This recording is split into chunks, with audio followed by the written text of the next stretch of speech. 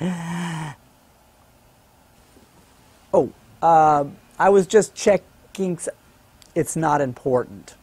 Let me introduce myself. My name is Russell Hoppenstein. I'm the HSP Wireless Infrastructure Application Manager at Texas Instruments. And, well, I use my phone all the time, and so does everybody else around here.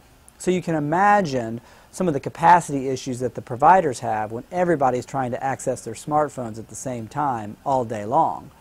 And for me, as a user, well, I demand some pretty high services. I want video to be streaming. I need to transfer large work files to and from home and to work.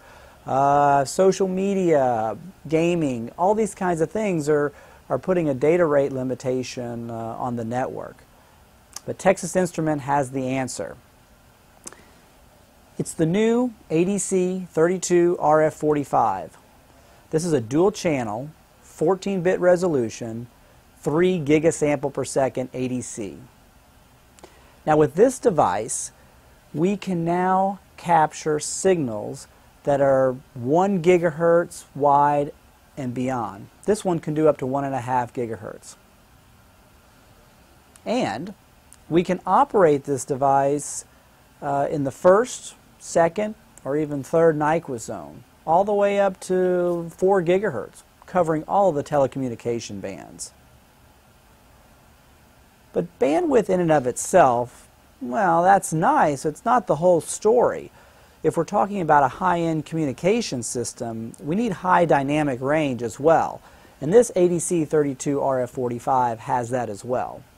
So we need to be able to support high signals, like if there's a blocker or some kind of interference, but we also need to be able to support low signals so that we can discern very small signals that are outside of the noise, so we can pick it up from within the noise.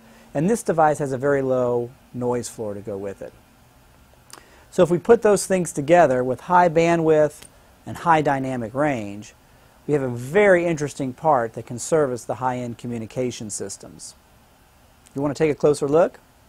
All right, come here. Let me show you. Let's come closer. Here's the ADC32RF45 EVM. The device right here, that's the part. With this part, it's a complete RF sampling solution. The EVM itself has onboard clocking solutions, the JESD interface that interfaces with our capture tool, the TSW14J56, power management for powering the device off a single power jack, and our input signals.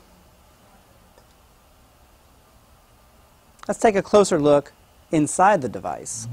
It has a 3 dB input bandwidth at 3 gigahertz. It's an interleaved ADC with integrated interleave correction. You can go to bypass mode, in which you can use the full Nyquist zone bandwidth, or as an option you can use the dual DDCs with decimation filters and integrated NCOs, and a JSD204B interface. Now let me show you an example of the kind of signals that we can support with this device.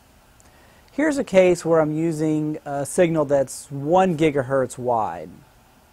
It's comprised of these 4 groupings, and each grouping has 10 20 megahertz wide LTE carriers. Each grouping is separated by approximately 65 megahertz. So if you put it all together, we've got 40 carriers of 20 megahertz LTE signals, and it comprises a total of 1 gigahertz of bandwidth. So this is an example of something where we've got a very high multi-carrier situation or a multi-mode type situation. The center of the band is at 2.2 gigahertz, so we're operating in the second Nyquist zone. So this type of device, the ADC32RF45 from Texas Instruments, it's got the bandwidth capabilities to support very large bandwidth for next generation systems. It's got the high dynamic range capability to support high-end telecommunication applications. Thanks for watching. and happy sampling.